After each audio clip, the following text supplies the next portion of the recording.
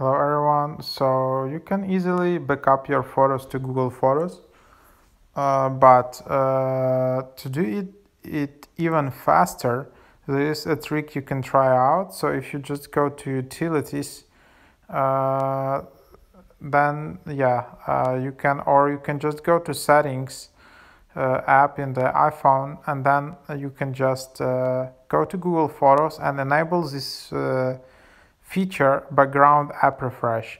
So with this feature enabled, it allows Google Photos to refresh in the background, and also so it will start backing up photos in the background and start uploading them to Google Photos. So it makes the process faster, and you'll get your photos backed up to Google Photos sooner.